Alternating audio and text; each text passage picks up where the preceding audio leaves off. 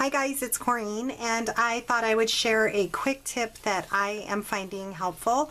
I'm in the process of making a mini album, and I've already made my hinge. This is the Kathy Orta hidden hinge system.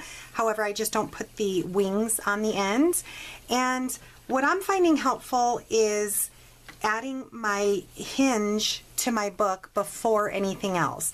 So even though you may already do this, for those of you who do not do it, I thought you would find it helpful like it has been helpful for me. I used to do this in the past, and then for whatever reason I got out of it and started adding my pages to it and then adding it to my book, and that works as well.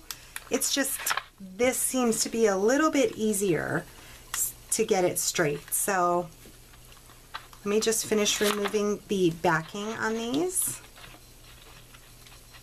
I add a lot of tape. I'm not shy with my tape because this is what's holding your pages onto your book. So you want to make sure it's adhered down very well.